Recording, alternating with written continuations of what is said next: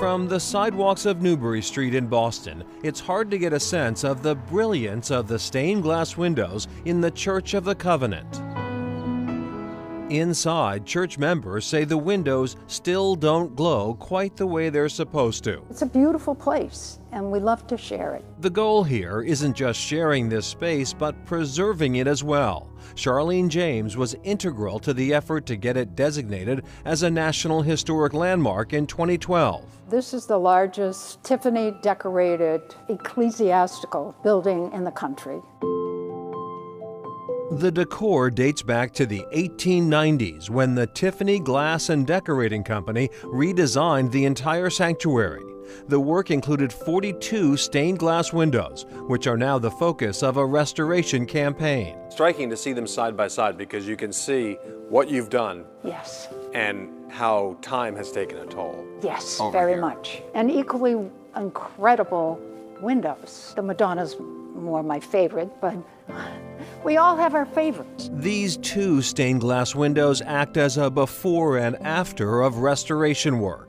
The Angel and Cornelius, with its vibrant blue background, completed the process in 2021. So it looks great now, but... It looks great now, but according to Roberto at Serpentino, some of the pieces were hanging by a thread. So this would be the one you probably want to start with. Each of these windows is made up of layers of glass to create complex colors and images, one of Louis Comfort Tiffany's signatures. But every one of those layers also trapped grime and candle soot. Then you have dirt here. Oh, look at that. Craftspeople at Serpentino Stained Glass in Needham repaired cracks and re-leaded the window before returning it home.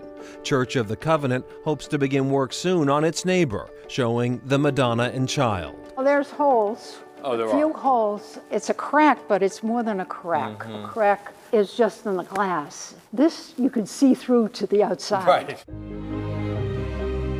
The latest project is 22 decorative windows that kind of pull things together in the clear story, the higher reaches of the place. The team at Serpentino Stained Glass has already restored and reinstalled a set of these windows.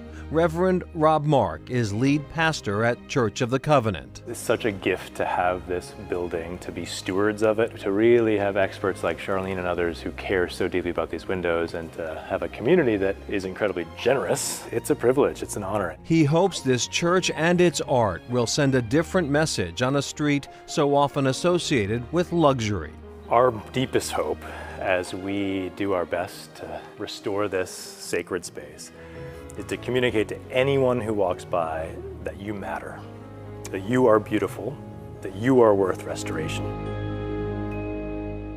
And during the preservation process, the church is still very much so open for worship services. They also offer their space to nonprofits, including Women's Lunch Place, a wonderful organization that helps those experiencing homelessness.